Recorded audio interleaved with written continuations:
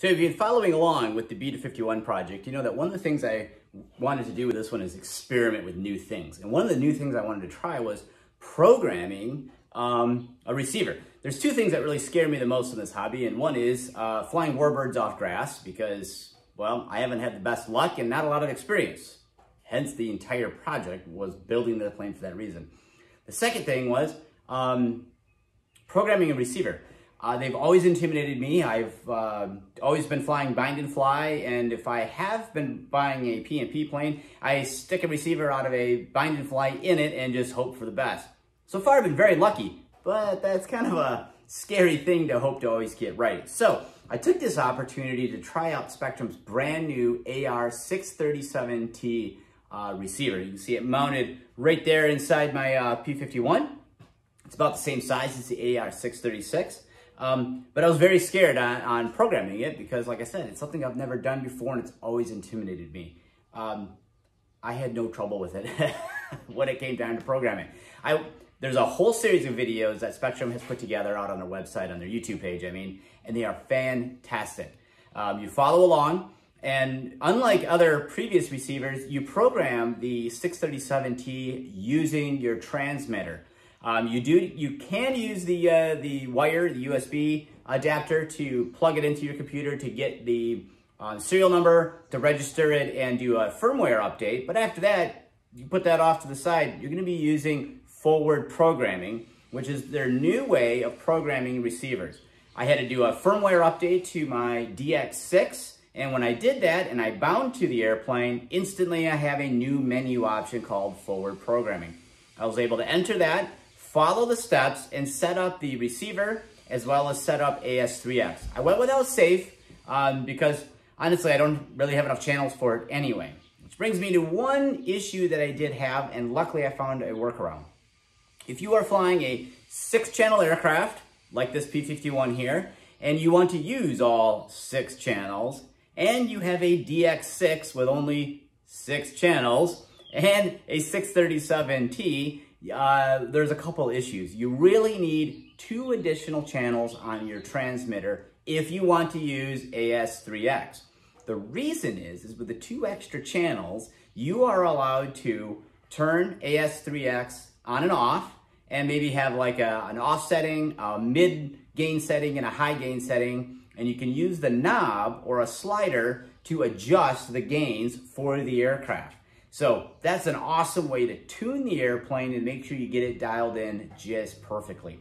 Now, if you have a 6-channel plane, a 6-channel receiver, and are using the 637T with AS3X, that combination runs you out of channels pretty quick. So unfortunately for me, I had to lock in the gains for the AS3X and kind of hope for the best. So I went with, I reduced the gains down from the factory defaults. I will fly the aircraft and see how it does, and I can slowly advance them from there. But I can only advance them on the ground. I can't advance them in the air or turn them down in the air. So if the airplane starts to oscillate, I have no choice but to fly it that way until I get it back down to the ground.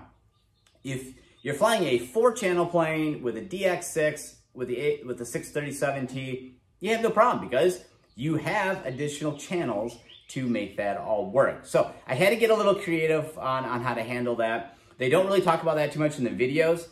So if you are setting an airplane up like I am, you want to be sure you're using the fixed settings for the gyro instead of adjustable, because you don't have the channels to make it adjustable if you continue to want to use flaps, retracts, and a 6th channel.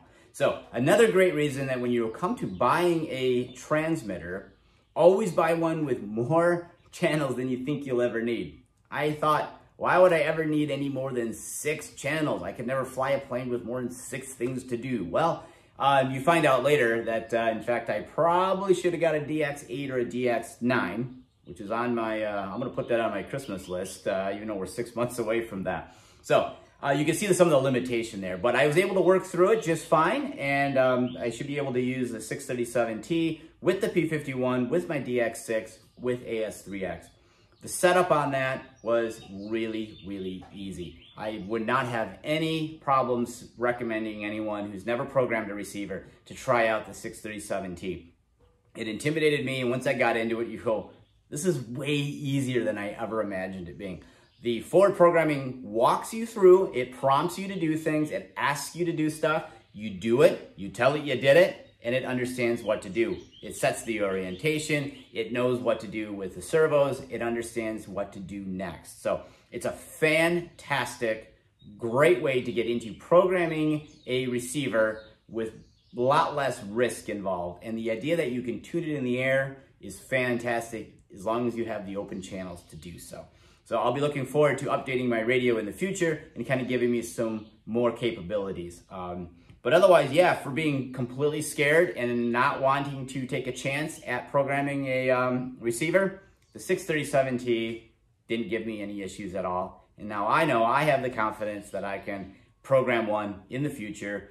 And honestly, that opens the door to a whole bunch of other aircraft and gives me the opportunity to take this and stick it into another, let's say an e-flite aircraft that I want to tune or do something else with. So great way to get involved in programming. And it's, you know, for the price of it too, the other thing is when you look at the 636s out of a bind and fly, they range anywhere from about $50 to $75 used, but it's questionable on the history of them. And you can see those go for about $100 on eBay new.